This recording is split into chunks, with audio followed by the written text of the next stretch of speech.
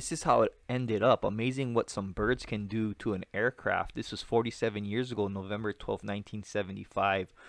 Overseas National Airways. It was this aircraft here, a DC-10, November 1032 Foxtrot was the tail number.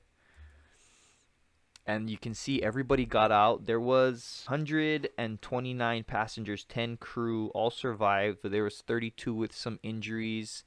But I'm glad they got out before this fire took over this aircraft. It happened at John F. Kennedy International Airport. They taxied on 13 right, took off at about 13:10.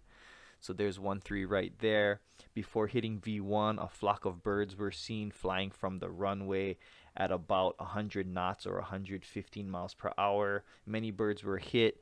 You can see here, this is the number 3 engines, fan blades, caught fire. But looking at it closely, there's bird matter in it from the investigations.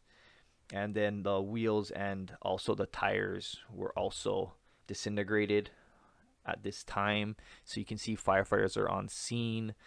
What a scene to come up to as an aircraft firefighter. This is looks like a Oshkosh T series. So this one probably has 1,500 to 3,000 gallons of water. And they're going to need a lot more than that to put this out. But again, a lot of it is the fuel. So just cooling this thing down, protecting the path of egress so those people can come out is most important. So I would probably stage somewhere here and then just block this whole area, cool down the fuselage just in case there's people in this aft section, and then have them continuously moving and getting out of this aircraft. And then here it is again. Luckily there was no deaths on this one. And from the final report, NTSB determined that the probable cause of the accident was disintegrated and subsequent fire in the number 3 engine as it ingested a large number of seagulls. Following the disintegration of the engine, the aircraft failed to decelerate because of the hydraulic system was inoperative, which caused a loss of number 2 brake system and torque to be reduced by 50%. The number 3 reverse thrusters were inop. At least 3 tires disintegrated. The number 3 system spoiler panels on each wing could not deploy, and the runway surface was wet. So the following contributed to the accident was the bird control program at John F. Kennedy was not effectively controlling the bird hazards, and the FAA and the General Electric Company failed to consider the effects of rotor imbalance on the abradable epoxy shroud material when the engine was tested for certification. Moving on, 21 years ago, we have this tragedy, November 12, 2001. This aircraft crashed into homes. It was this aircraft here, an Airbus A300-605R, November 14053 was a tail number.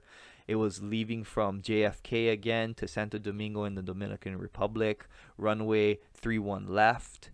And as they were flying, they had a separation of the vertical stabilizer from excessive rudder input on the initial climb.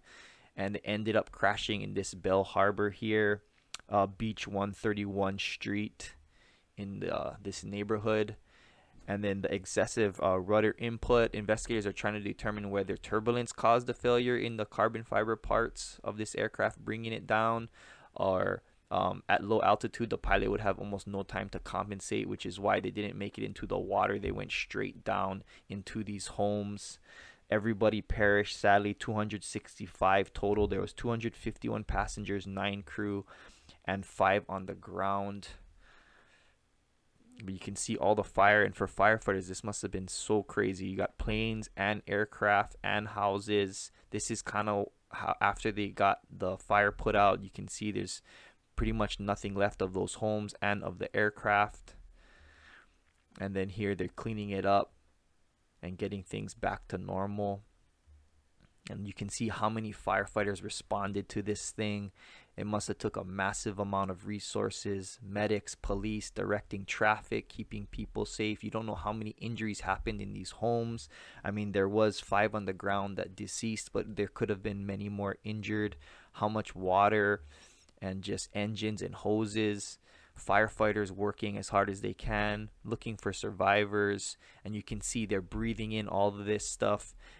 This is in 2001, so really close to September 11th, and they're back again at another plane crash. It must have been so hard to be on scene here, breathing this stuff in, and this is like really cancerous. So you can see more people have now died from 9/11 illnesses than during the 9/11 attacks themselves, which is amazing and very sad. These people risk their lives to save others, and they risk themselves. So about 10,000 emergency personnel and civilians rely on the victim compensation fund to cover their costs of serious injuries caused by exposure to toxins and carcinogens from the terror attacks. So I mean, people are dying just from helping out and being exposed, breathing that stuff in for hours, all of this dust and soot and carcinogens. So God bless those firefighters and responders on scene. And you can see cars are on fire. It's just a mess and a tragic incident to have to respond to.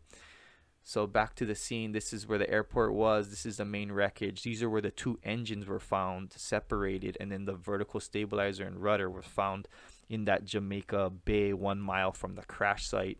So here they are, firefighters are near the engine. At one part of the scene, they must have had to split up everything, split up personnel.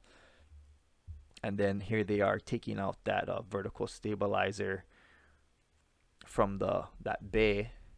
And the probable cause is the in-flight separation of the vertical stabilizer as a result of loads beyond ultimate design that were created by the first officer's unnecessary and excessive rudder pedal inputs. And then here investigators are looking at it closely to try to determine exactly what the heck happened. And then here are more photos of the scene. I don't know how many of you remember this.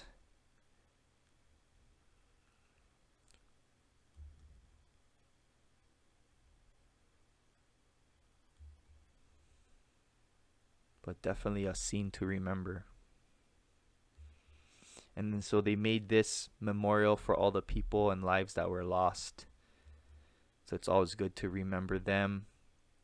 If you like these videos and Today in History, you can please like it. And thanks for watching. I'll try to make others. See you next time.